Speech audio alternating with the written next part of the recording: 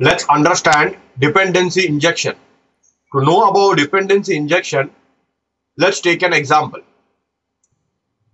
We are going to develop an application for reporting by using reporting tools like Jasper, BERT or OpenReport. To do the same, our application program has to interact with the reporting tool to generate the reports. Now let's consider we are developing the reports using Jasper, which have its own way of defining report.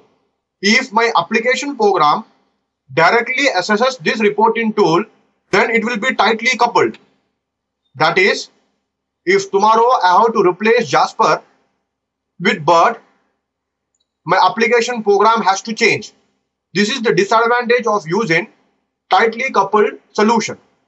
Shown is the second possible solution for the given problem.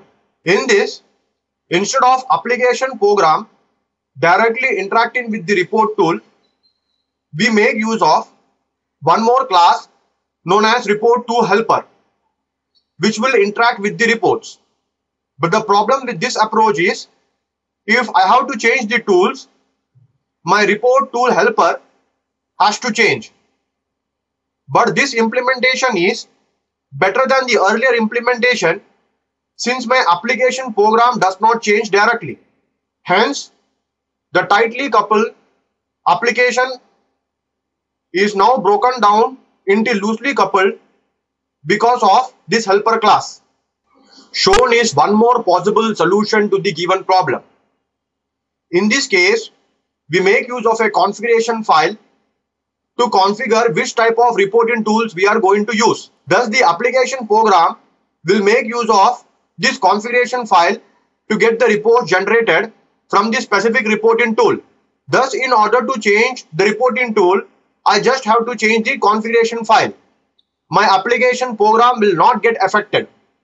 This is an example of loosely coupled application, and the configuration file gives us something known as dependency injection.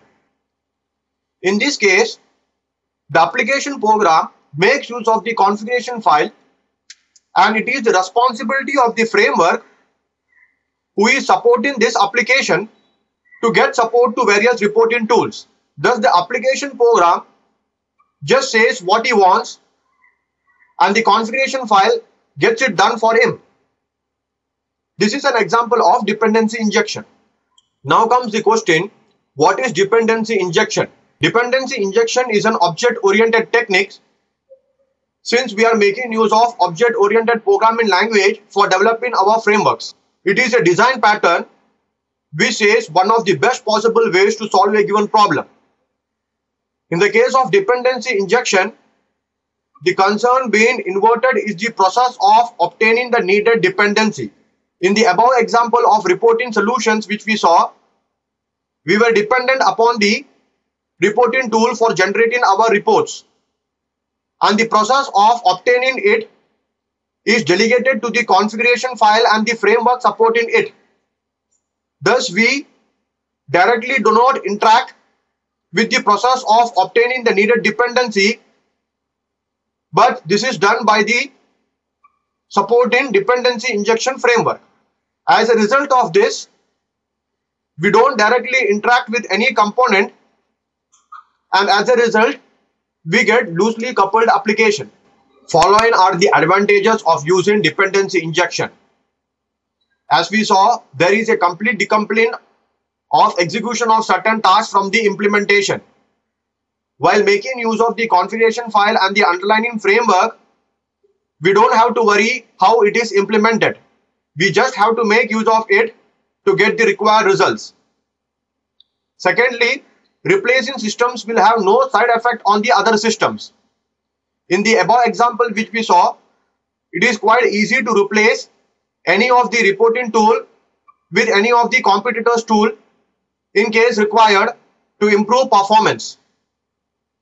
Thus, we can easily replace any of the system without affecting the other systems.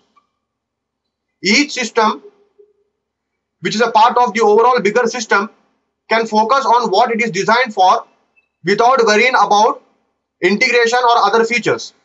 since this is automatically supported by dependency injection.